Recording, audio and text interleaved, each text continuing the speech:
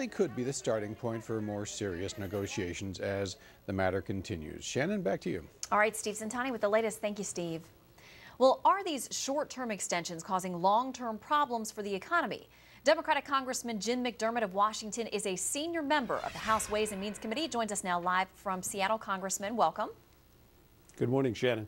All right, there's a lot going on in Capitol Hill and trying to find some way forward in funding the rest of the current fiscal year.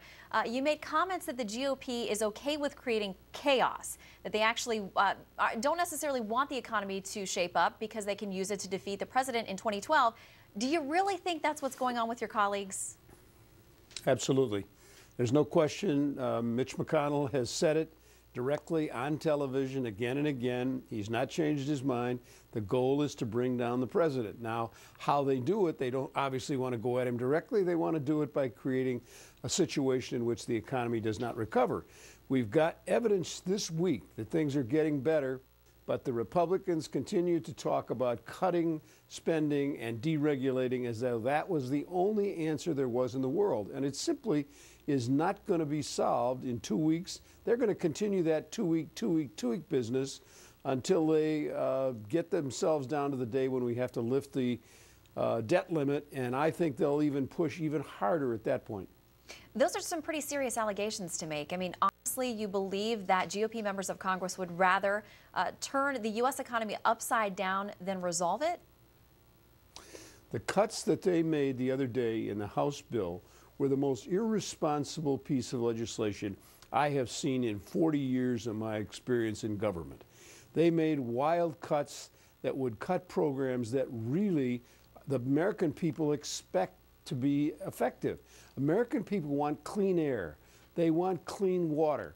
These guys say, let's wipe out the EPA. Now, that simply is not good government. It is just whacking for the sake of whacking.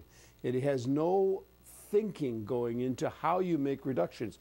There's no Democrat who doesn't believe that there's got to be some reductions. But there is a belief that it should be done in a reasonable way, and the Senate's put out a proposal, and I expect the Republicans will reject it out of hand because it's not enough. But it is enough for this year. We can get to things next year. We had 8 years of wild Republican spending under Bush. And now people say, why is it all fixed in 1 year? That's simply not sensible. Well, let's talk about the fact that last year, when you were putting together fiscal budget 2011, which never did come together, Democrats did control both houses of Congress and the White House. So how much are Democrats to blame now that you're in this piecemeal situation where you're having to fund every couple of weeks because the budget was never resolved months ago when it should have been? Well, Mr. McConnell used the filibuster as he used for the entire 2 years that President Obama has been in office. He used the filibuster to prevent a serious discussion on anything. And if you would stop filibustering and have a public debate, you could arrive at some median point between the Democrats and the Republicans, but they don't want to solve it. They simply want to have the chaos go on and use this kind of meat-axe approach of cutting $60 billion across the board with no thought of what the impact of those are. Well, we certainly hope there will be common ground for both parties and lawmakers who care. We know first and foremost about this country, and Congressman, we know you are one of those, so we thank you very much for your time today. You're welcome. We hope for the American people. We certainly do.